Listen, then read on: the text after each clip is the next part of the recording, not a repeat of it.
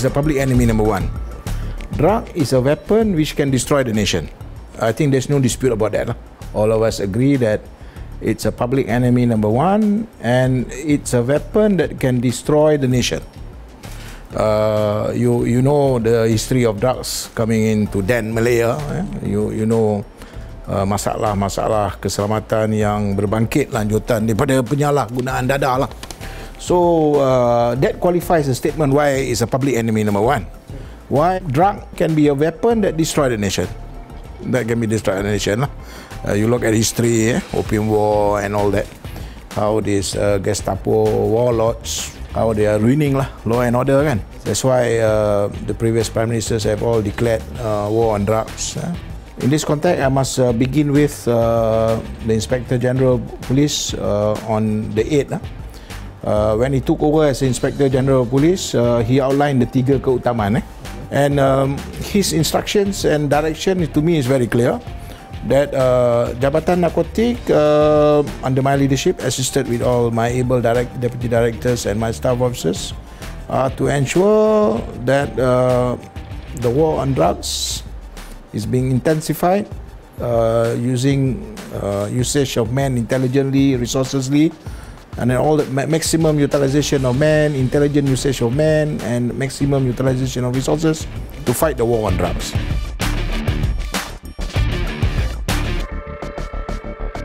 We have our successes, which he has announced on the 8th. Was it on the 8th, the Perimpunan Bulanan kan?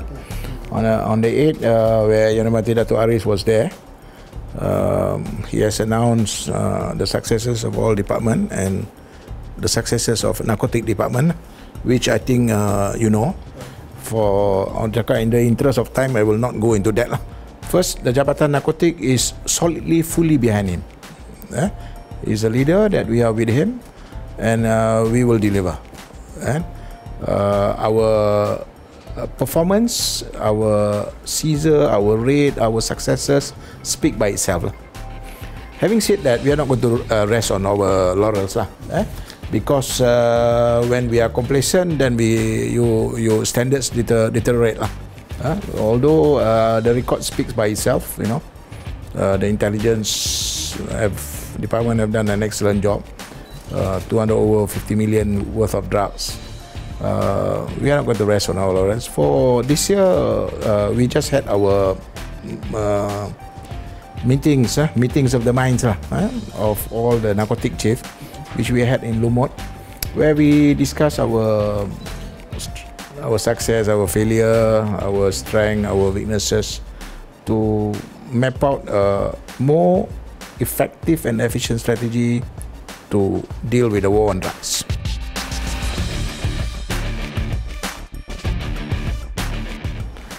Mere words are not enough. There must be action.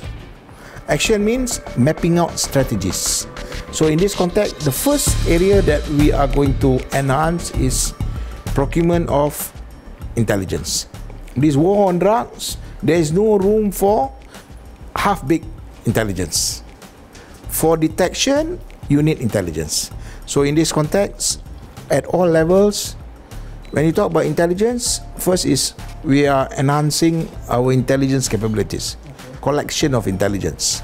So more training, more engagement with the men, and more exposure, so that we enhance our intelligence collection to fight the war on drugs. So in this context, we will be enhancing our intelligence procurement so that we are one step ahead, so that we can always detect. We can detect and we can terminate all these drug wars. You see?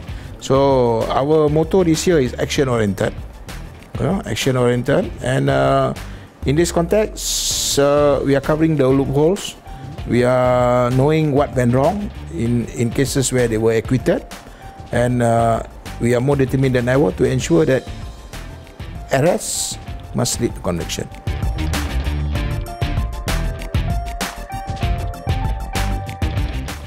In the context of war on drugs, as I mentioned to you, it's a global problem. So it's a global pressure. It cannot be fought in isolation. When the illegals cooperate, one idiot from one Western African country can have connection here.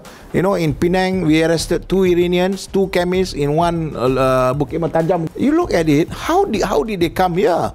Who brought them there? They were not in the city of Penang. What does that mean? It revealed that the underworld or the drug warlords, they have got a good networking. That being the case, the authorities, the countries that are fighting the war on drug must have a better working relationship. Malaysia is blessed. We have got excellent working relationship. This is one area that the Inspector General of Police also keep harping that we have to work. When you walk alone, you walk fast. But when you walk together, you walk far. So we want to walk far. We want to work far, we work together with other law enforcement agencies. About 20 countries. Some have their officers here, some on case-by-case basis. What is important is we are at all time ready to assist with intelligence, with investigation, with financial investigation, with LLPK, with with other law enforcement agencies. We are confident, God willing, we should do better and we can fight the war more effectively.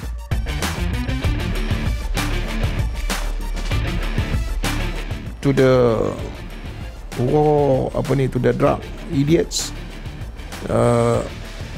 please wake up lah. Don't continue to ruin other people's life. Ruin your life, don't ruin other people's life. Stop ruining other people's life. That's my advice lah. Because sooner or later will get you. Better late than never, but better never late lah.